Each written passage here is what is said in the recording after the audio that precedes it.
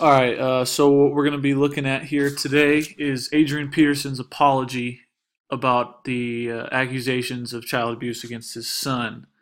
Here's his formal apology. First person that I apologized to was my son, and that was initially, and that was right after the situation took place when I realized what had happened. The first time I seen him um, doing this process, he he actually devised, he came up with a plan to escape and get back down to Texas with me. Call him for So, as you can see right here, this is a pretty pressing issue for the NFL. Adrian Peterson had been accused of a lot going into this, and he needed to address the situation surrounding him. He seems a little nervous. He's kind of leaning over the position.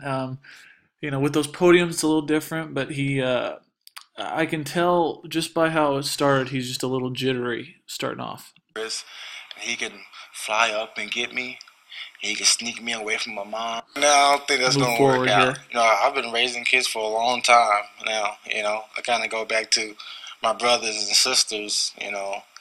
Having to watch them at times while my mom worked two different jobs.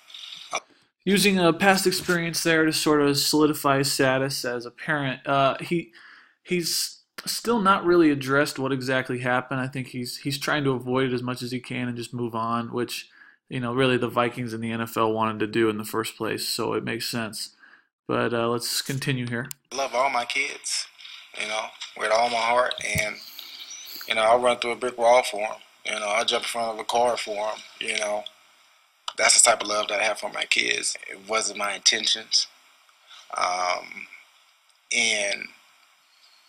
I've been trying to move forward. I learned that.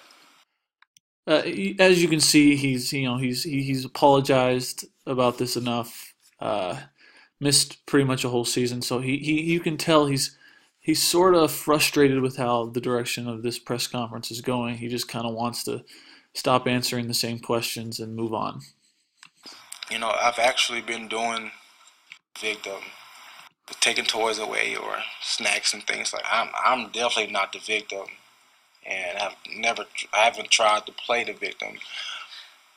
That was important right there. He wanted to solidify that he wasn't the victim here. It was his wrongdoing, and I think that was probably the most important part of this press conference. You can tell he rehearsed that, and it was important for him to say that. So that's the analysis of Adrian Peterson's press conference.